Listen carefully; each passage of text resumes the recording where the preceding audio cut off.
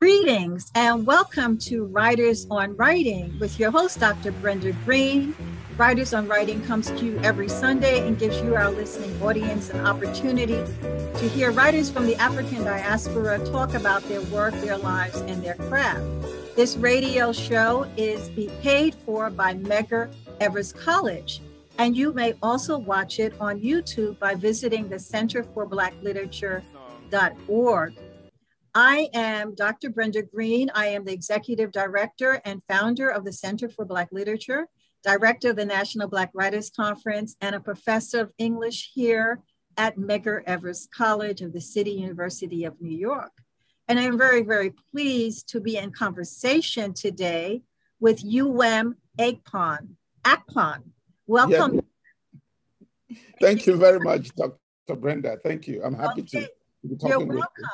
Thank you so much for coming onto our show. I really enjoyed your book, but I'm going to give our listening audience some biographical information about you. Uwem Akpan was born and raised in southern Nigeria. He is the author of Say You're One of Them, a collection of 5 stories, each set in a different African country, published by Little Brown. It made the best of the year at People magazine, the Wall Street Journal, and other places. The New York Times made it the editor's choice, and Entertainment Weekly listed it as number 27 in their best book of the decade. It also won the Commonwealth Prize, Africa Regions, the Open Book Prize, and the Hurston Wright Legacy Award. And it won the Penn Open Book Award and was picked by the Oprah Book Club in September of 2009. But we're here to talk about your second novel, which is The New York, My Village. And you wrote, I'm going to read a quote from you that you wrote in response to New York, My Village. New York City has always mystified me since I spent the first 2 weeks in the Bronx in 1993. It was only when I lived in Manhattan in 2013 that I began to understand the metro system, to visit the different neighborhoods, to enjoy the ethnic dishes. And it didn't take long before I discovered the city's crazy underbelly. So I think that really sums up the core of what you write about in New York, My Village. Now, you present your perspective on many issues, which include colorism, the immigration issues, the African experiences, tension between those groups, the colonialism, a critique, even religion. And you're a priest also. I was a priest. I'm no longer a priest. Okay, you're no longer a priest, but you Yeah, studied. but even as a priest, I would still, this is the kind of thing I would still do and had done in Say You're One of Them. Yeah. Okay. So you have all these issues, and you've written a very satirical book. I was laughing aloud at times when I was reading this, and then there was parts of it I didn't want to read because I said, oh my God, look at what he's going through. And then the core of it is, this publishing system. But let me ask you to begin. What was your process for writing this novel?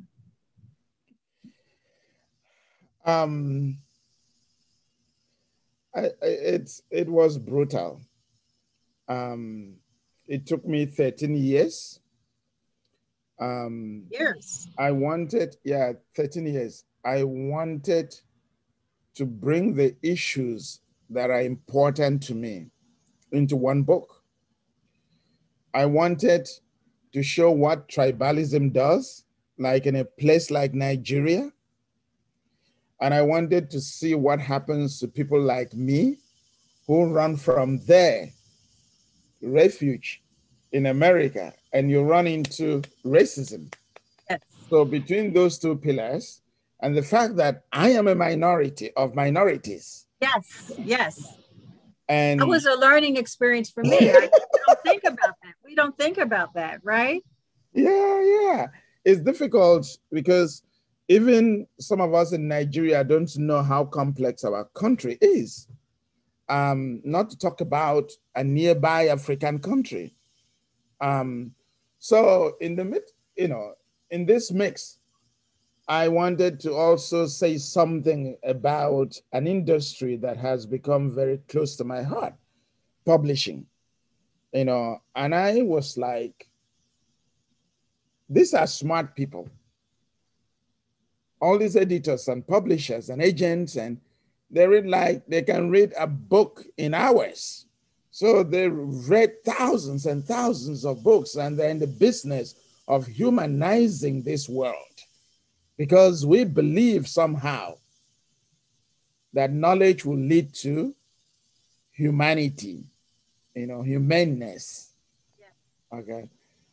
So I wanted, to give them a mirror to see that they are not doing what they should be doing.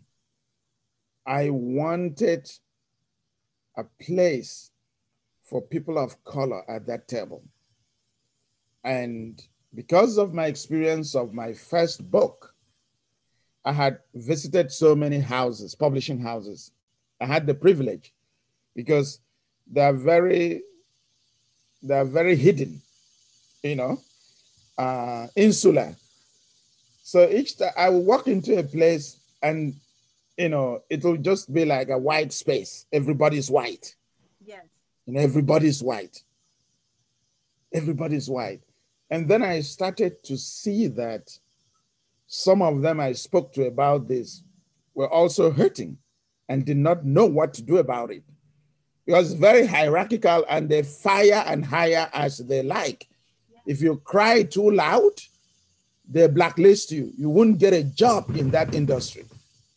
So, these are, it's like where you should have democracy because of the knowledge available and what they do, humanizing the world. You don't have that democracy in there. So because of this, I started being dispirited, and I wanted our people, the Native Americans, the Asians, the Latinos, the Black people, to have a place at that table. It's an important table.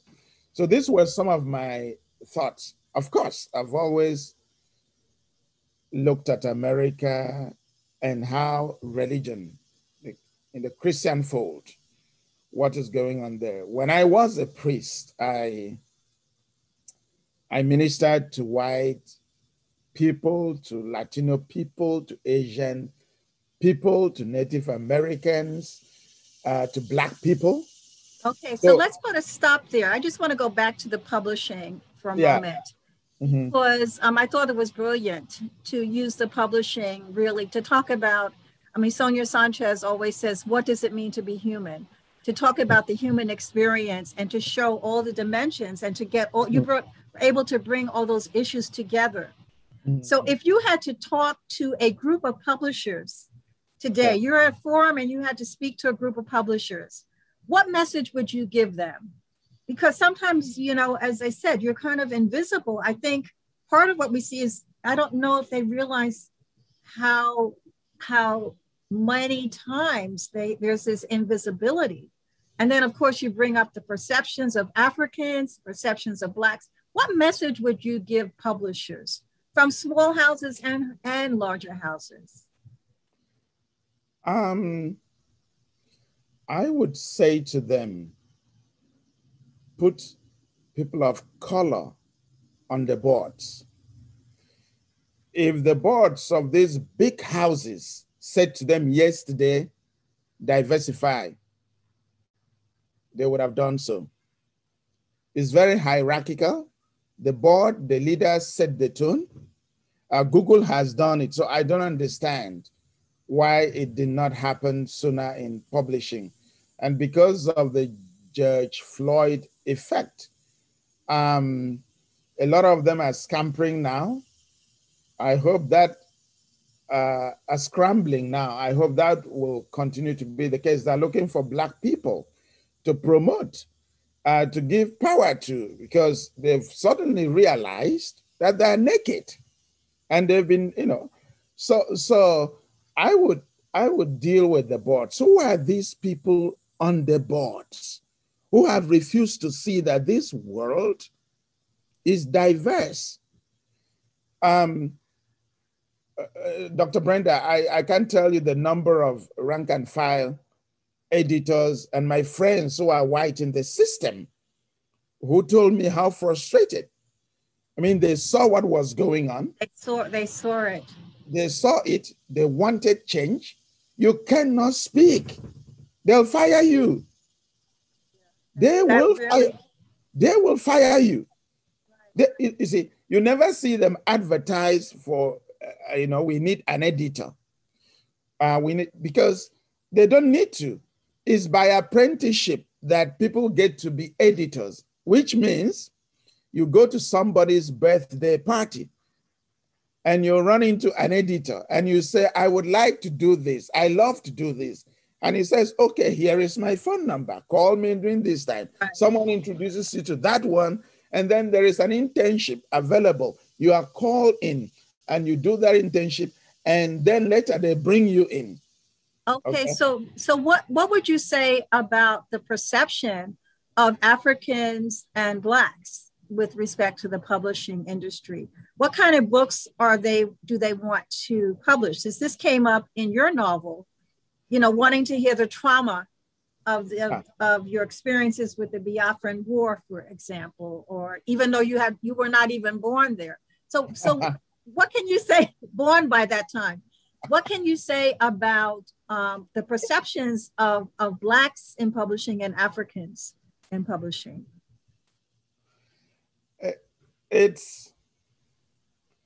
We got no chance, because if you go in as the only one, okay, it's like bringing in one woman to work among, among 50 men. What are you going to do? You're going to have 1,000 conversations in your head to see how you can play that politics. Right. Okay. So it's still very limiting. Yeah. Still very limiting. Is very limiting. Let me say this to you, Dr. Brenda. The situation is such that before you know it, our white brethren are already more tense than we are. Like, you're talking about racism too much. It's not that bad. It's not that bad. Okay. And right. Then, George Floyd happens. And we cry and cry. After 1 month, they say it's too much. Let's change the topic. We get it. So we calm down. Then it keeps happening. So it's the same thing I suspect in publishing. The powers that be get tired of too many race books. Right. This is very incriminating. This is too anti-white. How can we control this? How can we shape this? It's too much. You see? Okay, right. Well, you have really captured that. So you call this New York my village. Yes. Tell us about the metaphor of village and how that differs and compares with the whole concept of village from the African perspective. Yeah, you see, at least from where I stand, we don't usually look at New York as a village. Yes. We look at it as a big, sprawling city of 1 million tribes and races. Okay, that's how we look at New York. So there's something about it being impersonal. Like any big city in the world, it's very impersonal. We are very close together, but we cannot really see each other. Okay. So in that sense, it's very different from, say, the village I grew up in Nigeria. But so what now becomes our meeting places are the workplace, the church, your neighbors, a few people in the system, your family, okay? If you go to a coffee shop, many times you also, parley a bit with the people. So this is what I was trying, to do, to say, no matter how impersonal this is, it's still very humane. These New Yorkers are not that different from the people of my village. Their needs are the same: to be accepted, to be loved, and they quarrel and they backbite, and stuff happens, good, or bad. So this is my... Well, you really draw the reader in telling some of those stories. I mean, I don't want to spoil our readers, but there was one story that just had chills. You know what that is. I know which one. There are many ones. Like which one? I know. Well, the story, your apartment and what you had to deal with, the infestation. Oh, bed bugs. Yes. Oh my God. Every time I read that, I started, I was, don't read it. I said, I can't read this at night because I started having dreams. But the way you capture that, and then the whole, it was also a critique and satire on colorism. Oh, yeah. That. The skin lighteners, the religion. Yeah, it is Catholicism. Yes. The hypocrisy. Yes. Bottom line, it's an invitation to everyone to do better than they did yesterday. So nobody is safe from my satire. That's right. That's right. That's the mirror. You're giving us a mirror to look at what's going on. And all, like you said, all races, all ethnic groups, people from different areas, and at the core is the publishing. Yeah. So when we looked at it, of course you named the person, your protagonist, who receives a special fellowship, the Toni Morrison. Yes. The Toni Morrison Fellowship. So that says to me that you're reading Toni Morrison. I always think about that writers are in conversations with other writers, that you become part of this big group of writers who are talking to each other. And you also have people you admire. So who are you in conversation with? Who are the people who you admire? Who are the people who are on your bedstand? Brenda, you're going to put me in trouble with my friends. I want to mention. Okay, well, you don't have to mention what you. Well, that's a premise. You can't mention all of them, so just give us one or two. With that, well, or if you don't want, or you can just say, who are you in conversation with? Oh, okay. Let me do it this way. I'm reading. I am, proofreading something for one of my friends. Her name is Chinelo Oparanta. She's writing this book, and she's given this to me, and I'm reading it now. I love it a lot, and I'm reading it.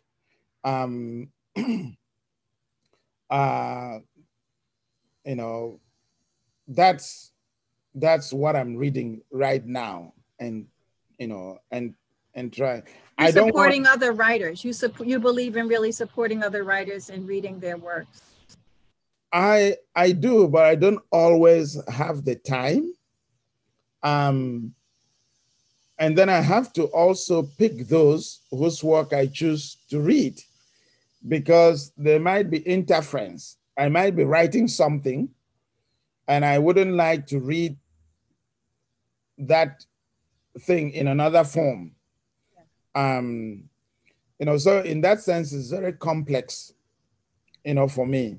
But yes, I would, I support many writers, especially the younger ones. Try to help them find their feet. Even if when I'm not reading their work, I'm hanging out with them, supporting them, letting them feel comfortable, buying them books, like, look, this is what it is like. What you are feeling now is valid. Hang in there. But remember, this is not the only gift you have.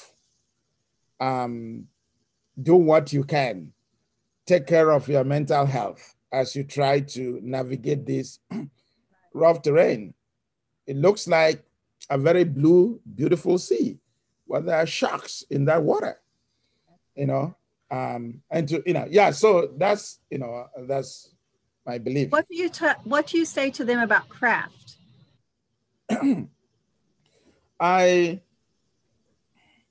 say to them, look, make your characters very compelling and make them very complex.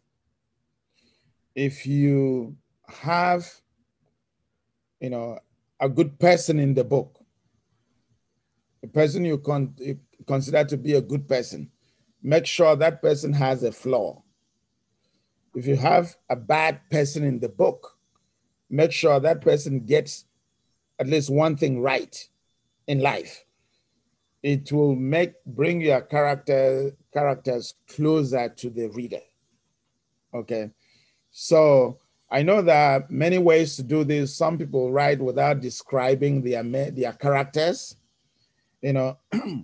but I do that a lot.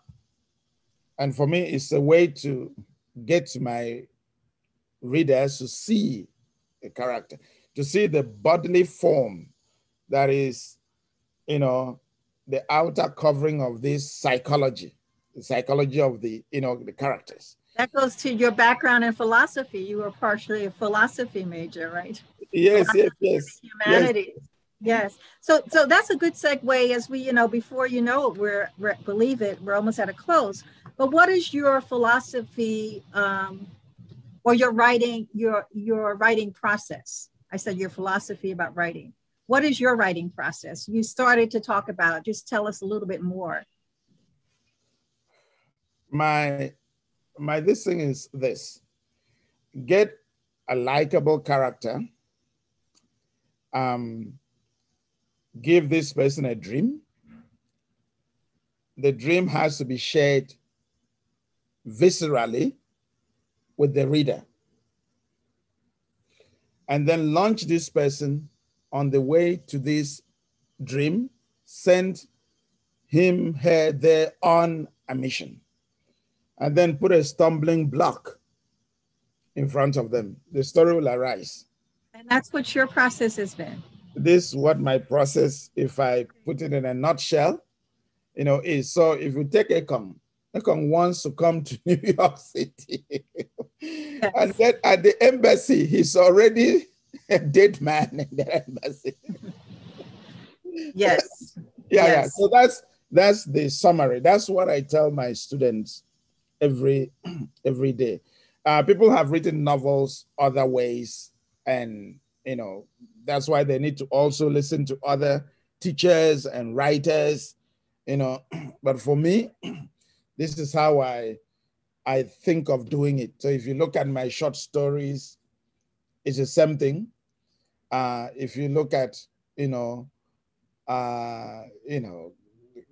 Ekong is thinking of this beautiful place in New York, and then, bedbugs show up, and yes. From that point, it's not funny. No, it's not. It's not. It's really, reality. We got some real reality bites, from your perspective. You show the complexity of the village. Yeah. Now, as we come to a close, I host the National Black Writers Conference, and I wanted to get your thoughts on whether we still need to have places like conferences where we bring together writers from the African diaspora, or should we just this is America, we should just have everyone. What are your thoughts on the need for having conferences just focused on writers from the African diaspora? We should, we should continue. We are not yet there at that point where, we will say, let's, it's like saying affirmative action. I can imagine there'll be a time when affirmative action would be killed off, but we are not yet there. So we have to, I would continue. I would continue to energize our people, because Dr. Brenda, you are an American, you know better than I do that there are dark forces at this moment among, white people who... We live in a society constructed by race. Like you said, we cannot escape that. And if we people of color and our allies among the whites, if we back down, these people will crush us. They are very intimidated, okay?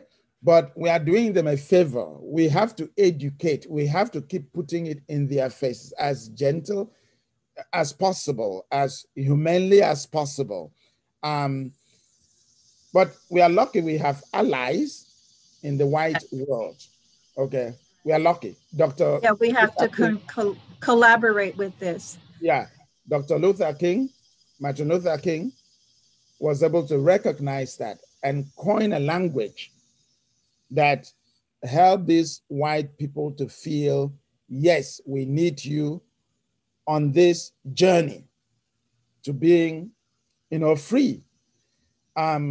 So we need to keep this in mind. I cannot tell you how many white people helped me write this book. I can tell you. In that publishing world, many of them were like, "Uwem, what you're saying is true. You've been rejected and rejected. It doesn't take away the fact we will help you. What information do you need? What do you need? What do you need?" It gave me a lot of, hope. I go to Latinos, they spoke to me, told me their version of the story, the Asian Americans, one writer, Tony Groom, he's in Atlanta. He's written a book called Birmingham, like bomb. Yes, I've read that. Yeah. He's been at our conference. Yes. He brought together a group of African-American professionals in Atlanta and wanted me to read Say You're One of Them to them. And we had this conversation. And many of them were saying to me, when are you going to write like this about America? We need this voice to tackle our issues. When are you going to do this? When are you going? And it shocked me because these were very successful people. Right. Medical doctors, lawyers, professors. Right. And said, we need this voice in America. We need your imagery. So I'm very thankful to God and to my friends that I was able to get this together. Thank you very much for writing this important novel, this well-written, critical, engaging novel, New York, My Village. I want to encourage our audience to go out and purchase this book. I have been in conversation with Uwem Akpan, a Nigerian novelist. I really want to commend you and look forward to reading your work and look forward to meeting you at another time. And you're welcome. And remember, the writer is always reading, the reader is always writing. Keep reading and writing. Empower yourselves as readers and writers. This has been Dr. Brenda Greene. Write me at writers@mec.cuny.edu. And this broadcast is paid for by Medgar Evers College. Thank you so much. Thank you, Dr. Brenda. God bless you. Okay.